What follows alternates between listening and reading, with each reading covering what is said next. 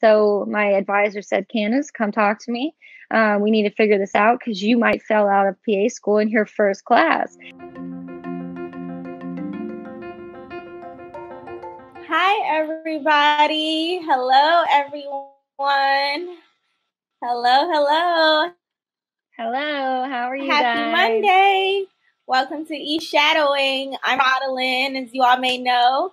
And today I have Kandace tuning in. Kandace is our guest PA. Hi, Kandace. Hi.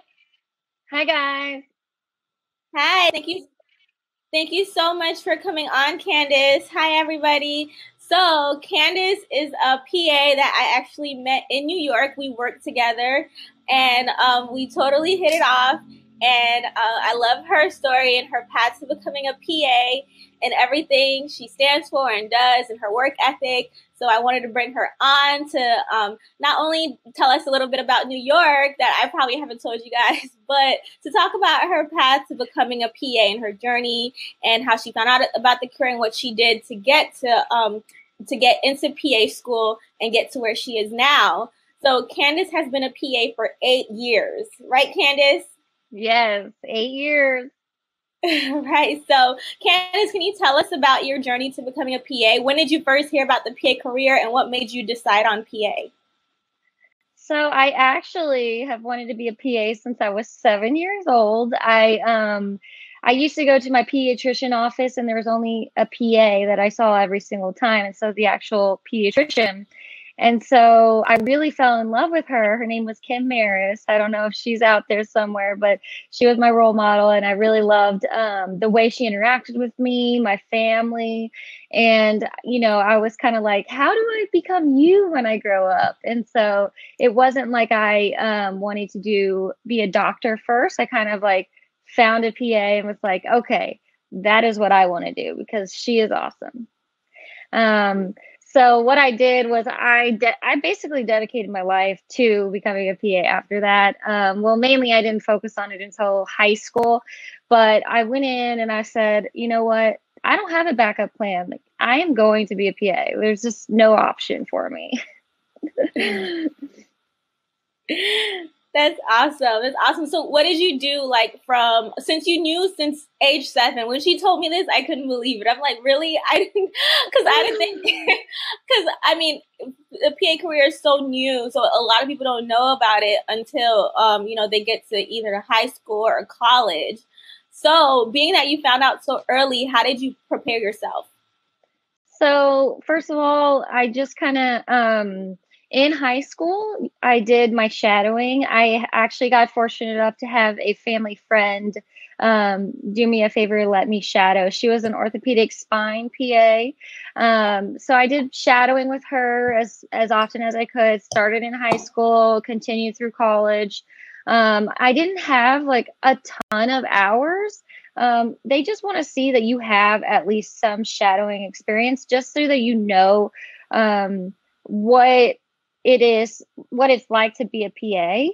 And so I think I only got maybe 60 to 100 total hours, and they still were totally fine with that. You also have to think about your volunteer work. Community service is a big one. And then my biggest thing that I wish I would have known when I was applying was when you do your CASPA, don't wait till the deadline to submit your application, because there is a deadline, yes, but it's first come first serve basis. So Right. let's say you have everything in line, you have your letter of recommendations, you have everything set up, but you're just missing one little thing. So you wait until the deadline to submit your CASPA. Well, there's about however many other people out there who submit, like, have it all ready before the deadline even opens. And so when it opens, they immediately submit it, and then that's a higher likely for you to be able to get in easier, is to have everything prepared, know what schools you want to apply to. My other strategy was to apply to more than one school, because from what I was told, if you're applying to more than one school, it shows how you're dedicated. It shows that you're really interested, that if one school doesn't want you, then you can get in another, you have other options. They want to know you have other options too. So then, I spent my whole college life doing things that could help benefit me to becoming a PA. So my major was a big one. So biology is what everyone thinks that they want, or thinks that that's what PA school is looking for, is a biology degree. Well, that's not true. I actually did a general studies degree, and that's where you basically can pick three upper level types of fields that you can study on your own. It doesn't have to be related to PA school at all. But one of them obviously was going to be biology, because you have so many prereqs and so many mandatory classes that you need in biology. But the good news is I also picked some, I guess you could say, easier studies. So I did psychology and I did development and family studies. Development and family studies is a great platform, because you learn about the way children interact with families, and especially if you want to do family medicine, you get to see how these children develop over time, and you kind of learn that before you get into PA school. Another one is the psychology. You see psychiatry type patients in any field that you do. You could see it in children, you can see it in adults, you can see it in family medicine, you see it in the ER. So it kind of made me feel and look in their eyes more well-rounded, versus just trying to get my studies in biology. It showed that I had a more broad education. And so it didn't take away the fact that I did biology, you know what I mean? Like, I still did all the mandatory classes, but it actually helped me get out of some of the very hard classes for a biology major that you actually don't need as a PA. Right. Same here. I was not a biology degree as well, or science degree. I was sociology. So a lot of my classes were, they were on the easier end, and then I just took the prereqs, did what I got to do. So you really don't at all have to be a biology major. So if you found out about the PA career really late in your college education, and you're like, oh my gosh, I'm a dance major, it's okay. It's perfectly fine. That's actually amazing that you are a dance major or an engineering major or whatever it is that you are, that you decide to get a degree in, as long as you get those prereqs. Yes, the prereqs are the only thing, and you can make your education as diverse as you want. And they want diversity. They want to see that you aren't like every single person that's applying. They want to see some kind of what makes you stand out. What makes you different. What is that school looking for as far as diversity? So Right. yeah, given that, and then getting your CASPA in on time are probably the biggest things. And it also boosts your GPA. You know how hard biology classes can be? You can sometimes make a lower grade there and make straight A's and everything else, and it will help your GPA. Not only are you more well-rounded, your GPA can get higher. Exactly. I forgot to mention that Kandace is from Dallas, Texas. Kandace, where did you go to school undergrad and PA school? So I went to the University of North Texas, UNT. It's just north of DFW. And then I went to Texas Tech Health Sciences Center in Lubbock for my PA program. It was a more rural, underserved type of school. So it's actually pretty cool, because when you go to a really big, well-known school in a big city, you may not get as much hands-on experience as you would going to a lower, like, underserved area. The reason is there's more opportunity for you to do things on your own. If you're in a huge city, you may be with residents and other PA programs and other, people that are going to be fighting for that time. So for me, I loved doing my rural type of education. I even got to deliver babies via C-section. I delivered twins on my own with the help of the surgeon, of course, the OB-GYN. But he let me cut into it and literally did the whole thing. It was pretty amazing. Just to Awesome. see those babies in the water sac and the amniotic sac and able to just kind of pull them out and just see, wow, that is like the miracle of life. It was just very cool. Wow, wow, awesome. Yeah. Thank you so much for that. Yeah. So, let's see, there's already some questions. I saw a first question. Let me see. Oh, it's about the prereqs. And were you able to take all your prereqs in undergrad, or did you have to take some post-bac? No, I actually, most schools, most universities are very good at, financial or not financial, advisors. Okay. So the best thing that you can do when you start college is go to the, financial, or I'm sorry, go to the planning offices, the registrar, and tell them, hey, I want to be pre-PA. They will give you a list of exactly what classes you need, what courses you need. It'll tell you how to, like, the upper level biology classes, you'll need like a prereqs to those classes, such as, you know, general biology 1, and then you'll go up to genetics, and then, you know, and so on. And it gives you the list exactly as what they want. So you can put your degree in anything, just follow the recommendations that the registrar gives you, so that you know exactly what classes you need and what you don't need.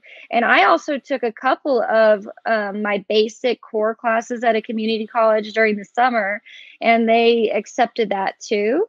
I didn't do any of my really like upper level I'm studies sorry. I didn't do any of my upper level studies in the community college, but some of the classes you can, and it saves you money. Right, right. And someone said it's hard to take prereqs because schools have so many different requirements.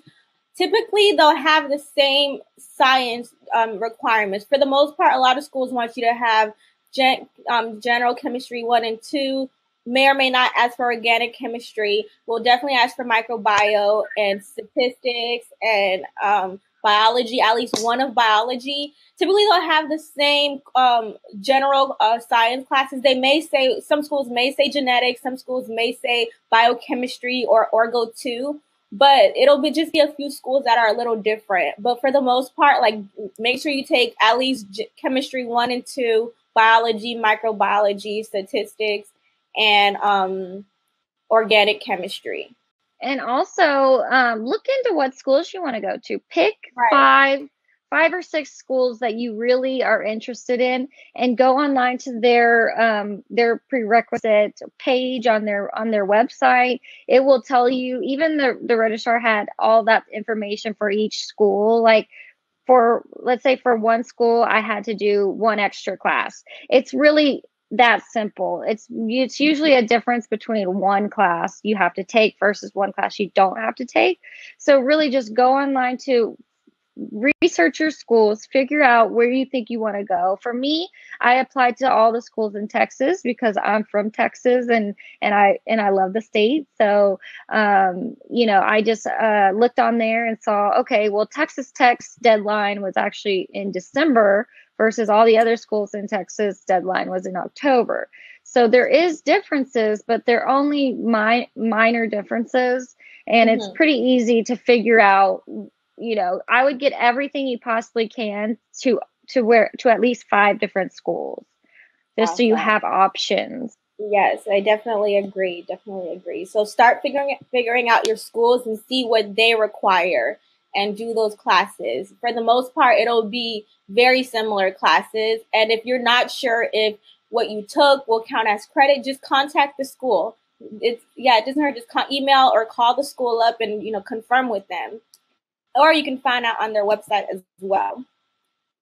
So we're gonna move on to PA school now. So Kandace, tell us about how PA school was for you.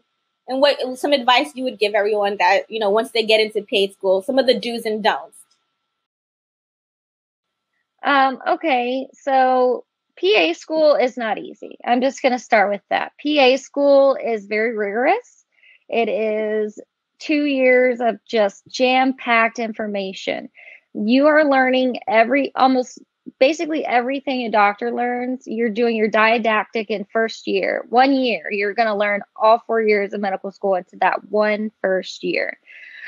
So it is a full-time job. Basically, you have to go to classes every single day. You have to go 8 to 5, Monday through Friday. You'll go over about anywhere from 100 to 400 PowerPoint slides in one day.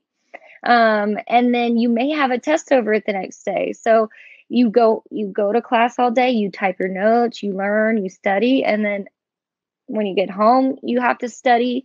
And the biggest thing for me was that it's nothing like your undergrad. It's nothing like or high school. You really, really have to jump in and just start working as hard as possible because when I first started, they actually had us do pharmacology as one of our first classes. It's one of the hardest classes in PA school.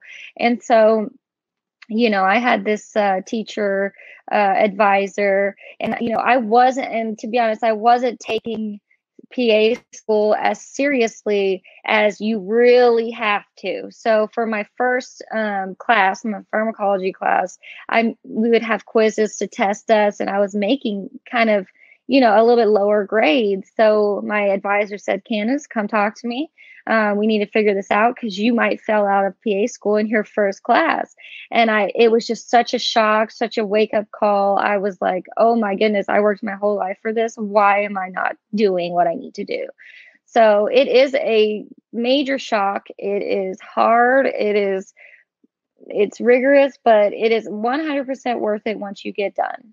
So you just got to keep up with everything. Just try to balance your life, balance your friends.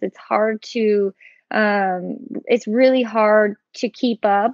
But if you really focus, get your mind in there, say, this is your dream, this is your goal, this is something you've been working for. You got the opportunity to be one of those lucky people who made it into PA school because it is very competitive. You got to work for it. So that's just something that is inevitable. Right. That was a great story because a lot of people struggle when they first get into PA school because they kind of study the way that they've been studying undergrad, where they're kind of just learning to get by and just learning to get an A or just to pass. Just to get an A and pass that test. But in PA school, it's completely different because you're no longer learning, just to pass the test, but you're learning to retain information and to actually treat people and take care of people in real life. And that'll be your license in the future. So you have to really take it serious. And, if that means sacrificing where you can't go out, every weekend, or where you have to stay up and study until you understand something, that's what you got to do. You have to learn to understand. It's no longer to just kind of, oh, I got to get a C or got to get it is. It's not about getting an A in PA school. But it's most important thing is to learn to actually learn, to learn so you can know what you're doing, to learn to understand and say, oh, okay, I may not understand this 100%, but I have a good idea of what's going on. And the best thing, oh, sorry. The best thing you can do is find friends, get a study group. Even if you don't study together and you're just sitting at a table, like studying on your own, it feels so much better than being alone, isolated at your house. Make study groups. You don't have to interact with these people unless it benefits your studying. That's what I did. It really made things a lot more valuable and easier, was just to be around your colleagues who are in the same situation as you, who are doing just this vigorous lifestyle. It's always good to be with a little bit of some kind of friends, study together, independently study together. Right, right, right. And a few people are asking whether PA schools pass fail or whether you have to maintain an average. As far as I know, I haven't heard of schools becoming pass fail. I know a lot of medical schools are just pass fail, which I think is actually a great idea because it's not about the grades. It's about, like I said, that making sure that you're understanding what you learn. But as far as I know, schools are graded, so you have to have at least a C average, I believe it is. What is it, a 70 or 75? Yeah, But ours I was have heard of 75 to some. stay alive. Yeah, I have heard some schools wanting to transition to just pass fail, so, or But new programs too. But yeah, like let's say you have one class will have quizzes. Let's say you make below a 75 on one of your quizzes. It's your average testing score. So you can make below a C on some things, but really you have to, like, your average has to be 75 or higher for Right, most schools, and or you will fail out. And if you do fail out, you can't go back. They don't right, let you go back. right, right, right.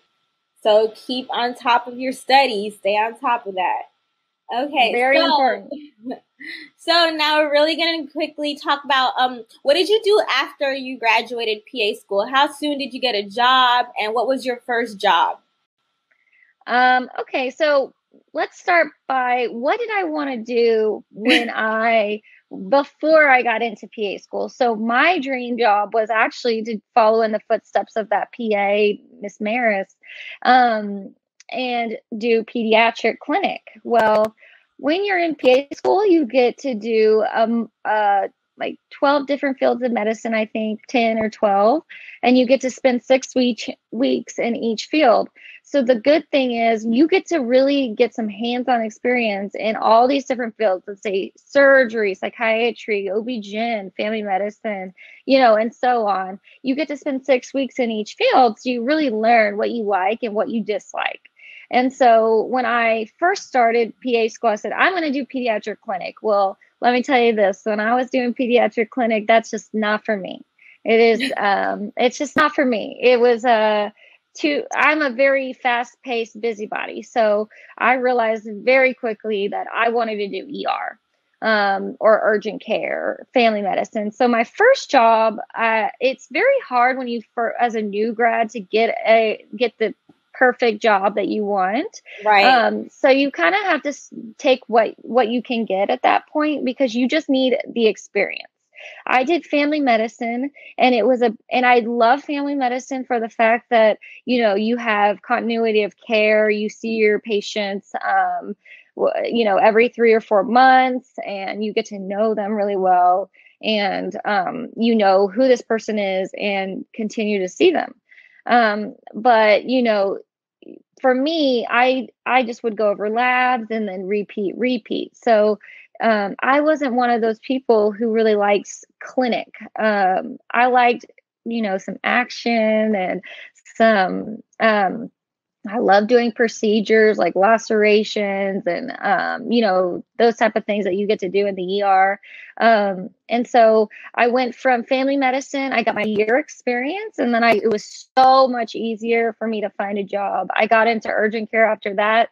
That kind of paved my way into learning how to do all the procedures. It's good to start off fresh out of PA school with a broad or general field, just so you can get your bearings down, because although you do study and you do your clinicals, you still don't know what you're doing when you get out. So you really learn on the job as to what exactly you need to do. And, urgent care, family medicine, those really kind of helped me kind of get the basics of all types of medicine. And then when I got into the ER, I was pretty prepared for it. It's not easy. It's not easy, but if you have that type of mentality where you love to see something different every day, you want to do procedures, you don't want to be in a clinic setting, like that's a perfect thing for you. And so that's what me and Rodolin are doing now in New York is ER. We're really enjoying it. It's nice to be in a different state completely just to see how, they do things differently here. So I did a mix of family medicine, urgent care, and emergency medicine. Right. Awesome. And ER is your favorite. Yes. Yes. Okay, so awesome. We're gonna move on to the case study soon in about like 5 to 10 minutes. But can you tell us a little bit about the ER? What you like, dislike about it, a typical day in the ER, and how your time has been in New York thus far. Like you said, being in another state is different compared to Texas. It's a different patient population. So tell us a little bit about New York. I haven't talked too much about where I work in New York, so you can share some of that if you like. Well, I can't go into too many details about exactly what goes down, but Right. I can tell you that every emergency medicine is emergency medicine. It's going to be pretty straightforward from all aspects as far as how you're going to treat the patients. We see a lot of so some PAs, when I started, I ended up doing like fast track for the ER, which is basically like an urgent care part of the ER where you kind of see broken bones and colds and stuff. But some ERs actually implicate the PAs in everything, which is what I like. So I would, you go in, you pick up a patient, you see them. Let's say I'm going to have a patient with chest pain. I pick up the patient. I evaluate the patient. I ask them questions about their history, family history. Do they smoke? What is the pain like? What does it radiate? Going all into a lot of details there.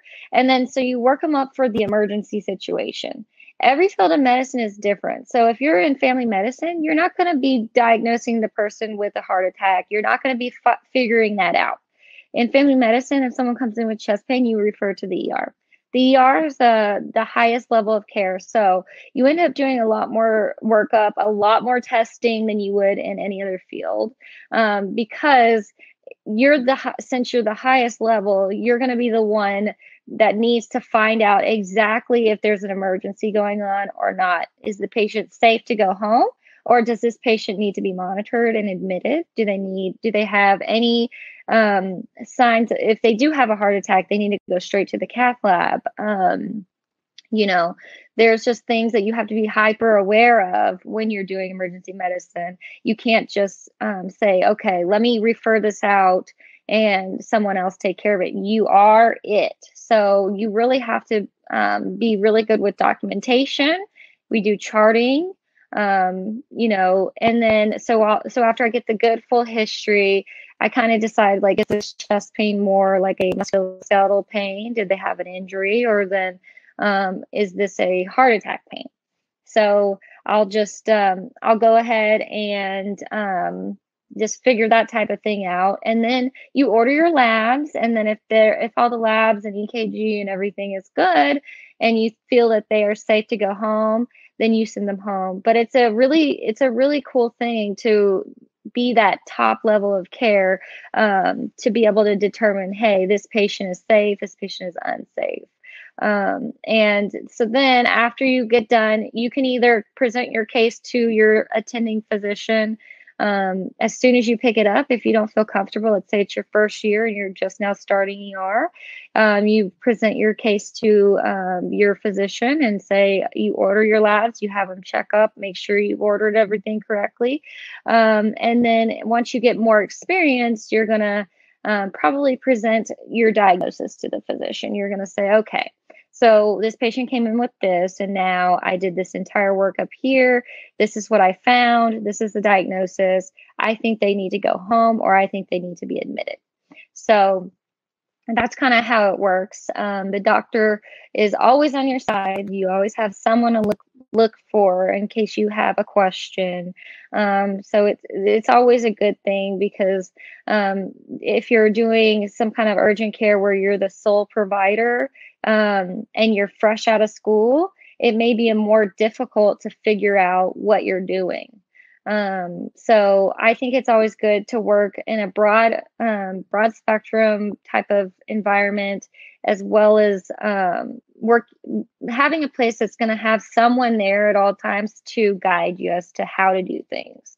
After you get a couple years of experience, like, you won't need that. You can be an independent provider. I worked at the urgent care for 3 years, and I didn't have the doctor there with me the entire time. So what it's all based on your clinical experience and your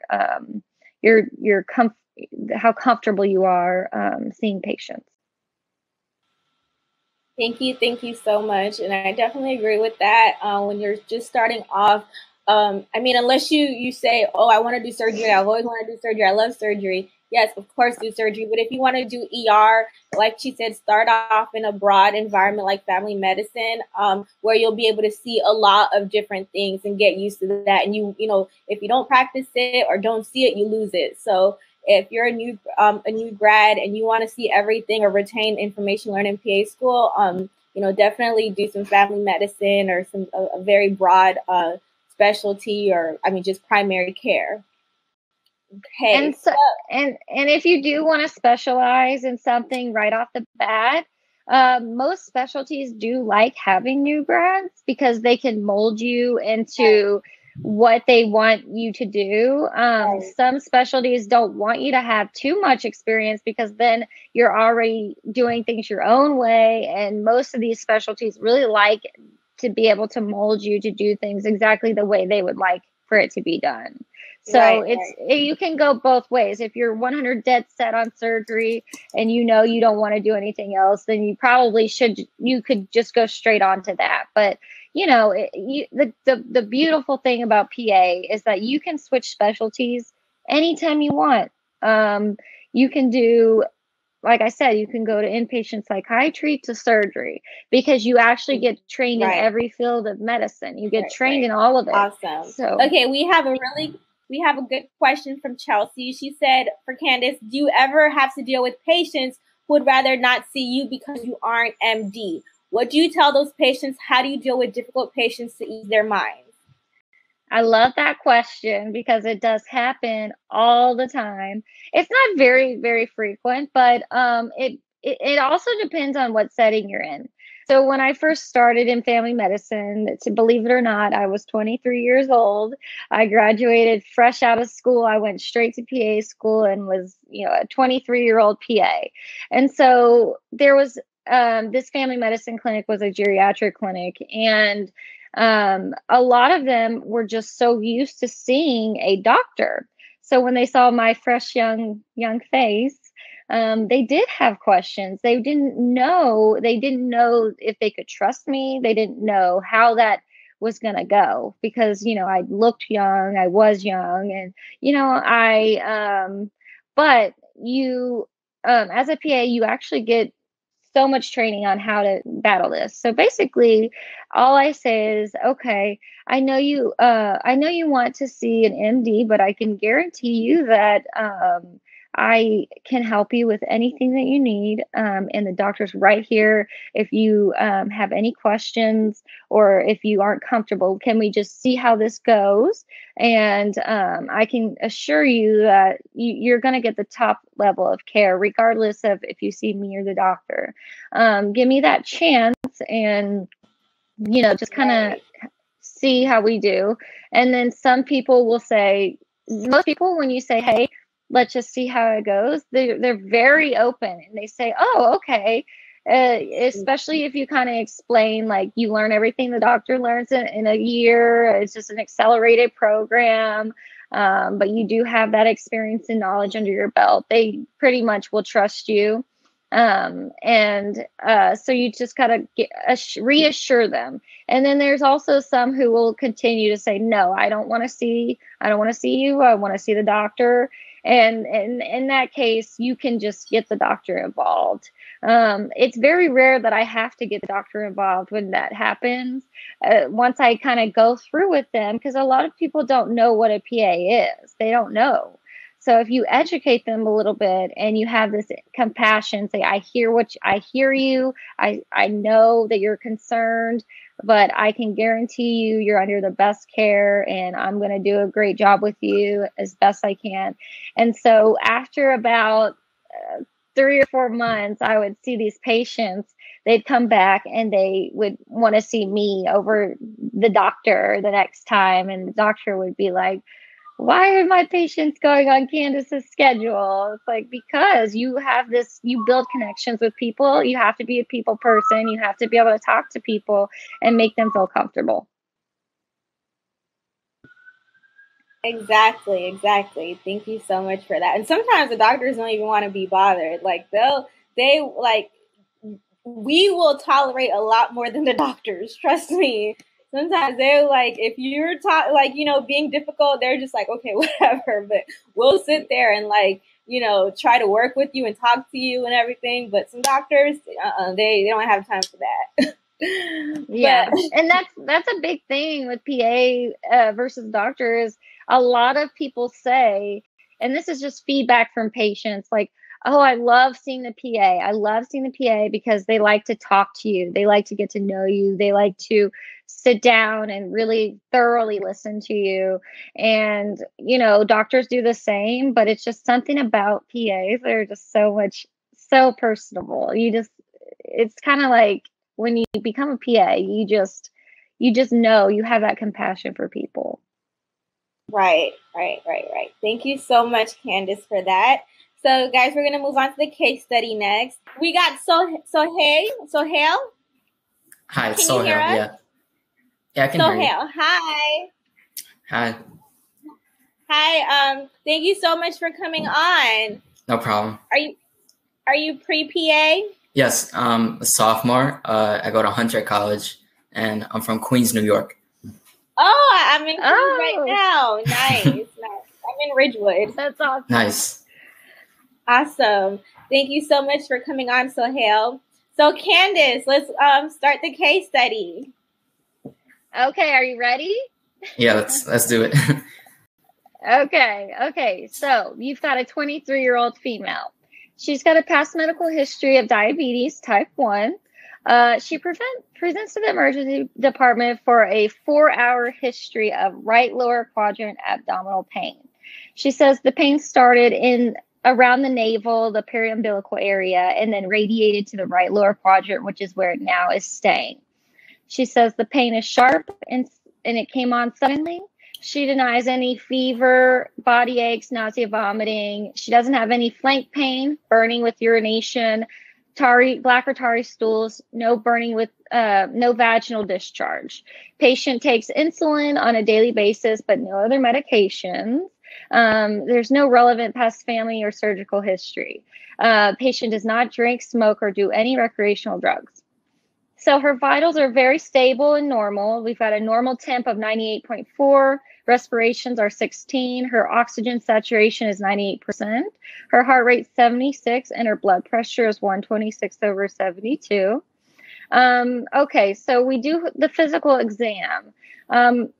Let's say she's well appearing. She doesn't appear toxic, no distress. Her lungs are clear to auscultation bilaterally. Her heart is regular rate and rhythm. There's no murmurs. I get to her abdomen, and there's tenderness over with palpation to the right lower quadrant over something called McBurney's point. I do a couple of testing on her. She's got a positive heel strike sign, positive psoas obturator, and I check her back. There's no back pain over the kidneys, the CVA, costovertebral angle tenderness. Didn't exam her, didn't do a pelvic exam, and she's alert and oriented ×3. So let's first ask, what is located, if you know, in the right lower quadrant? What are some things that are located there? Of your abdomen. So you have your small intestines, large intestines, and saying right lower quadrant right away, I'm thinking appendicitis, but it's not always the case. But that's the first place my mind is going. So you also have to think this is a female, right? So what else is in the right lower side on a female? Your ovaries and fallopian tubes. You got it. Yeah. Yes. And so yes, we've got the ovaries, appendix, part of the colon. You also have your ureter that from the kidney that goes down into the bladder, and then you got the fallopian tube. All right. So you said appendicitis is one of the possible diagnoses. What else could it be? It could be, how old did you say she was? She's 23. Okay, so she may be pregnant. Like, that's something we'll have to ask her. It might be an ectopic pregnancy. Good. That's my differentials right now. Okay, yeah, that's really good. That's a great one. Yeah, she could be pregnant. She could have an ectopic pregnancy. That's a pregnancy inside the tube. Her ovaries, she could have ovarian torsion. That's where the twisting of the ovaries. She could have, let's say, she doesn't have any vaginal discharge, but she could have pelvic inflammatory disease where it's caused by an STD, appendicitis. She could have maybe a urinary tract infection. The bladder's right there. And then maybe a colon, like inflammatory bowel disease, or a kidney stone. Yep. So those are all some things. Okay, what kind of imaging might be needed? What kind of imaging can we do to kind of rule this stuff out? I think we should definitely start with an X-ray. I don't know the imaging too well, but maybe a CT or MRI scan. I'm not really sure of the difference, so you can go into that. You're doing really good. Yes. We would do a CT scan for the appendix and an ultrasound to look at the ovaries. An X-ray, you could do a KUB, a kidney, ureter, and bladder X-ray. It's a one view, basically, where you can possibly see a kidney stone, but the more diagnostic tool is a CAT scan for kidneys and appendix and colon. The ultrasound is for the ovaries and tubes and everything. Okay, do you know what labs might be needed? Just name like 2 labs you could do. Maybe blood tests and urine tests, maybe? Yes. So the blood test could be a CBC. CBC would show elevated white blood cell count to indicate an infection. Another test in the blood is a comprehensive metabolic panel that checks your kidney function, liver function, glucose, and the electrolytes. So let's say you do think like maybe this is a kidney stone, you might see some kidney, acute kidney injury, or in the urine, you may see some blood or protein or leukocytes. Okay, so the results are in. The CT shows the appendix is dilated at 8 millimeters. There's a wall thickening of 3 millimeters, and there's mesenteric fat stranding around the appendix. So what is the diagnosis? Is it appendicitis? Yes. And what is the treatment for appendicitis? Do you know? Do we go in the operating room? I'm not sure. Yes, you are awesome. You got almost everything right. So yes, it's an emergency appendectomy in the OR. And that's all I've got from you. Awesome. You did really good. Thank you. You're already in PA school, aren't you? No. That was awesome. Good job, Sohail. Thank you. Awesome. Listen, I told you, like, they know so much. They're so smart, because I did not know, like, everything that, like, somebody said McBurney's point in the comments. I'm like, how you know that already? Because I sure did not know that pre-PA.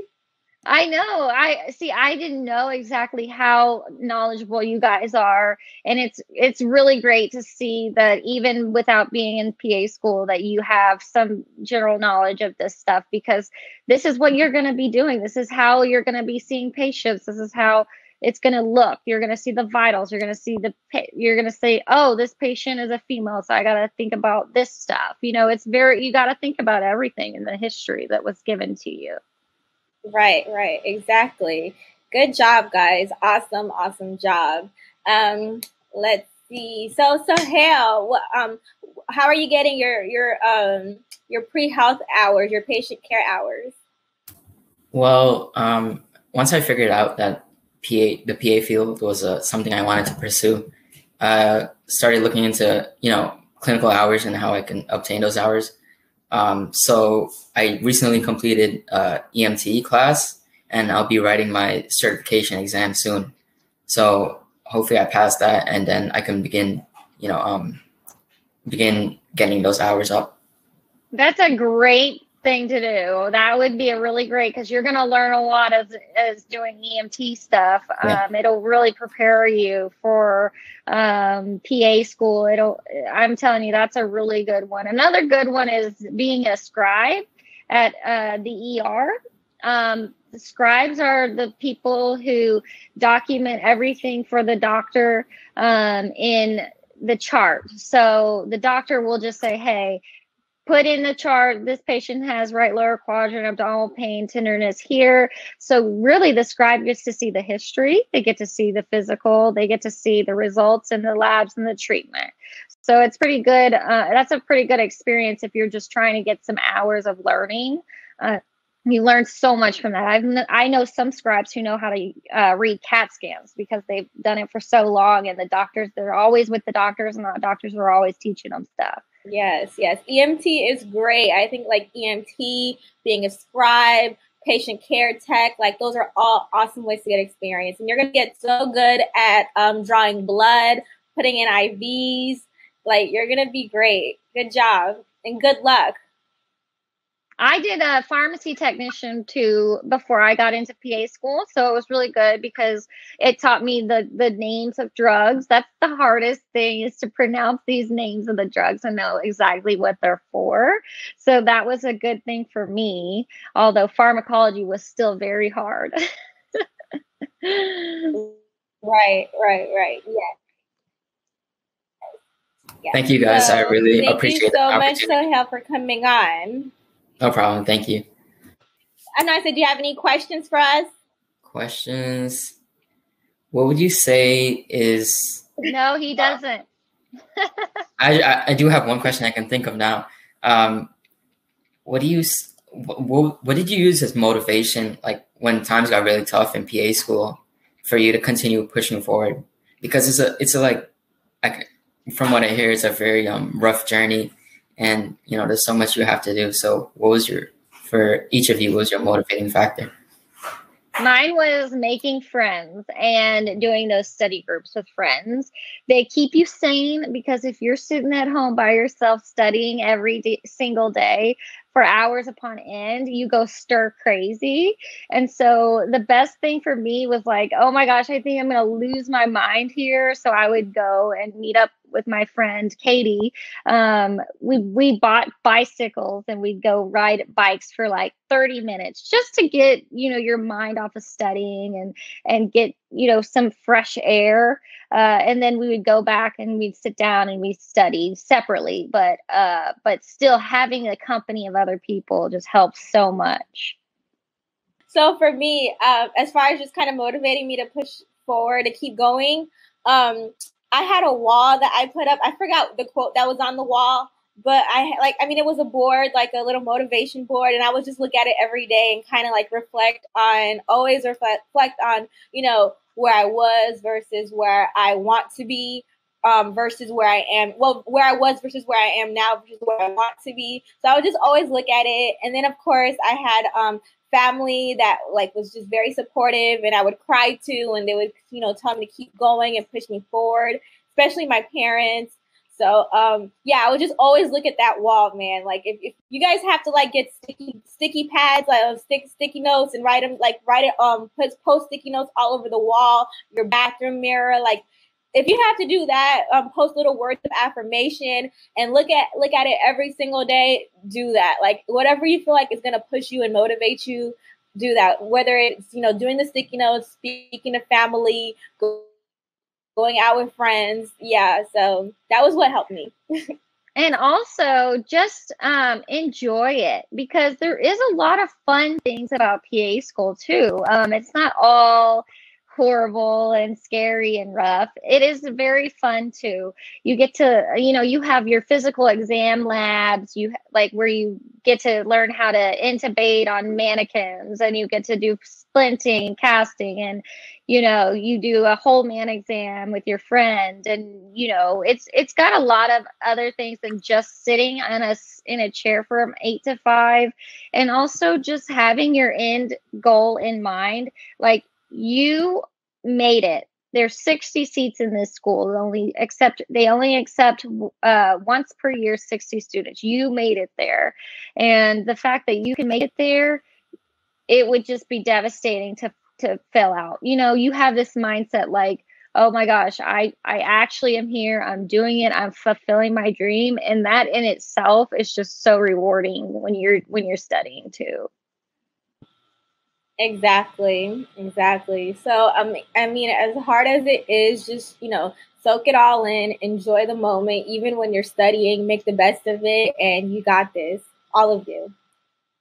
Awesome, guys. Thanks for the advice. Thank you so much, Sohail. Good luck. Thank you. All righty. Okay, so guys, it's almost over. Thank you so much for coming on, everybody. Thank you so much, Kandace, for taking my students and answering their questions. Thank you. What are some parting words? I know you said a lot of motivating things and words, and they're grateful for that. They said you gave some really good advice in the comments section. So what are some just takeaways that you want to tell the students? Okay, some takeaways that I would have liked to have had when I was applying for PA school particularly was, what are these people looking for? So they're looking for someone who is well-rounded, that's got their hours, but they also are looking for someone who kind of stands out. You got to make your personal statement stand out from everyone else's. And a way to do that is to just kind of, like, for me, mine was like, I wanted to be a PA since I was 7. Also, getting your CASPA in early is another thing, because again, it's first come, first serve. And getting the hardest thing that really kept me from submitting mine on time was the letter of recommendation. I got one from my biology instructor, the pharmacist I worked for, and also pharmacist, biology, and the PA. So the PA took the longest to write my letter of recommendation. So make sure that's the first thing you ask people, because it does take time to sit down and write that letter of recommendation. Just make sure you have everything done before the CASPA even opens. It'll tell you everything that you need, and just get that stuff submitted, because like I said, I got mine submitted right at the deadline, and I ended up on the waiting list. But don't be discouraged if you're on the waiting list. People will accept multiple offers to multiple schools, and by the end of it, they will pick one school. And so those people that are reserving spots at the schools that you're wanting, those will come open up. I don't think anyone that was on the waiting list did not get in. So that's another thing, that don't be worried about that. If you get an interview, you're good. Just be yourself. Oh, and one more thing, you may not get in on the first try. I got super lucky, and I'm very thankful for that. But I had a lot of friends that took 1, maybe 2 other tries to get in. So just, don't get discouraged. If you don't get in the first time, keep going. This is your dream. And also make it a very obvious that this is your dream when you're applying. You don't want to be like, oh, this is my second choice to med school. This is, oh, I decided I didn't want to be nursing. I couldn't get it in nursing school, so I'm just applying for this. Make sure it's something that they can, because they will be able to see if you've applied anywhere else. And so if you do apply somewhere else, just and they ask you about it in an interview, you want to be able to answer them why you decided to be a PA, because they're really, really looking for someone who has PA as like their number one. Yes, yes. Thank you so much. So they're asking for your contact information. Is there any way that they can reach you if they need some advice or have more questions to ask? Yeah, you can email me at my Kandace Tulk at Yahoo. That's my Rodolin can give you the spelling of that. And then also I have a LinkedIn profile. The LinkedIn profile, you can send me messages, add me, whatever you need to do. I do a lot of LinkedIn. I have met a couple of students that have shadowed me just by connecting through LinkedIn. So I love to teach. I love to help. And if you have any questions, don't hesitate to reach out.